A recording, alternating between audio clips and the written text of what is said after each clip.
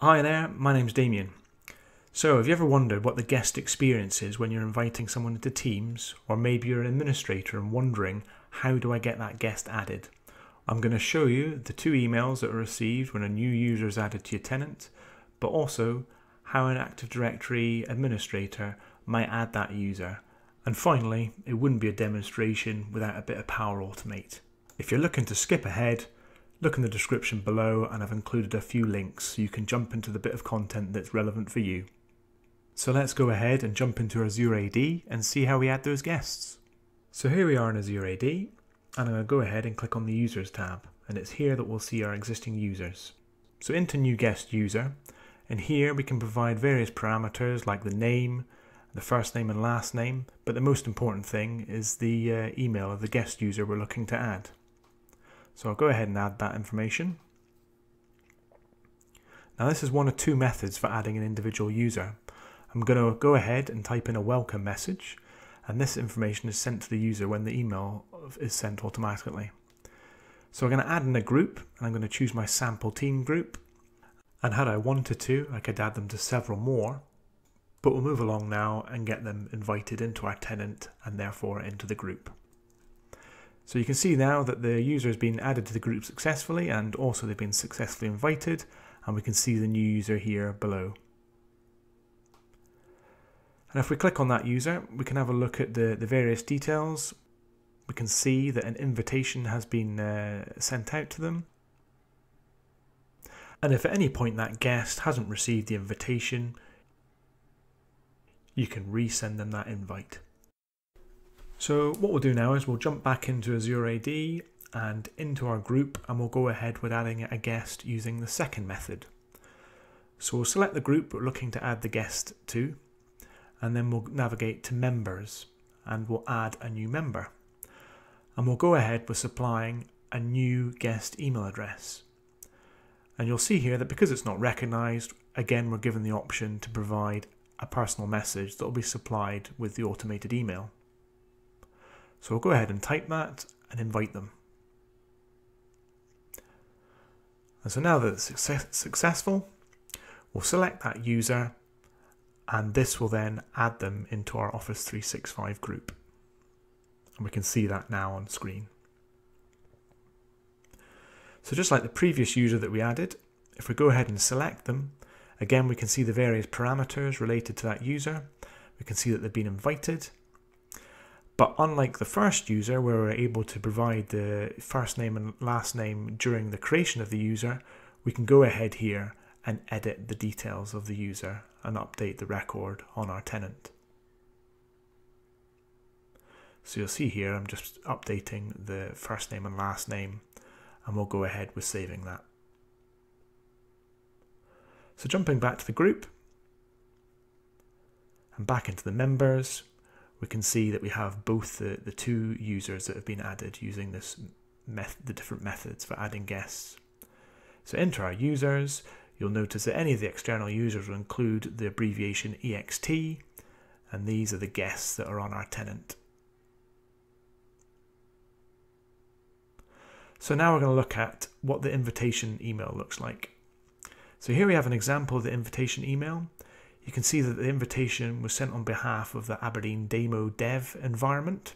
So this will relate to your business environment. It was sent by DemoBird365, that's myself, and you can see here the personalized message. And finally, the accept invitation button, which the end user needs to click on. So when they go ahead and click on that accept invitation button, it will launch the Microsoft Apps tool on the browser, and the end user needs to accept that invitation and pass on their details to the guest tenant. And basically that's all they need to do now, is accept this invitation and wait for this process to complete. So once completed, that's then now accepted in the tenant, and they'll receive a second email. So that email now welcomes them into the group that they've been invited to. And here they have a button that allows them to open the Microsoft Teams. Now for this example, when I click on Open Microsoft Teams, I'm going to launch Teams within the browser. So I wait for the browser to launch here.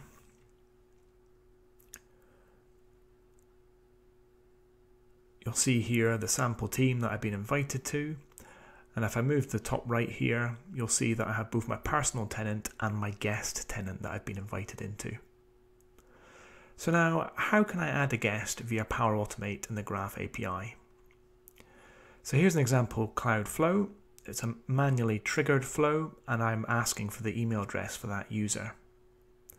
Then, using the Graph API, I'm posting to this endpoint, and you'll see within the JSON parameters below, I have the email address from the trigger. I have the default URL that the user is pointed to. I have the fact that the invitation has been sent, and I have the invitation message that we saw in the two examples in Azure AD. And then using the add member to team action, I select the same team as before, and from the body of the previous Graph API, I retrieve the ID of the user. We'll get ready for a test, but before we do, let's have a look back at our team. So here in Teams, we can see the two guest users that we added before via Azure AD, via either the new guest user or by selecting the group and adding a new member. And if we go into Azure AD, we can see again these two users. So if we jump into the flow, select manual, and let's go for a test. So it asks me for a unique email address. I'm going ahead with a little trick here with Google and just add in a dot in between my alias. Hit done and let the flow run. So the flow goes ahead, it invites the guest user, it adds them to the team, and we can see here the email address that I've supplied. And if I go to the add a member to team, you can see the ID that's been pulled. And if we just go ahead and look at our team and refresh the screen, you'll see that the guest user has been added. So here we go, just expand that, and here we got our new guest user. And similarly with Active Directory, if I go ahead and refresh, we can see our new user that's been added. So that concludes my demonstration. You've seen the two methods for adding a guest via Azure AD. You've seen a quick example of a cloud flow and how we can use the Graph API for adding a user. And you've seen the two emails that are received via guest when they're invited to a tenant for the first time. Both the invitation email that they must accept in order to become part of the tenant as a guest, and then the subsequent group email that they are included in to invite them into the Office 365 group.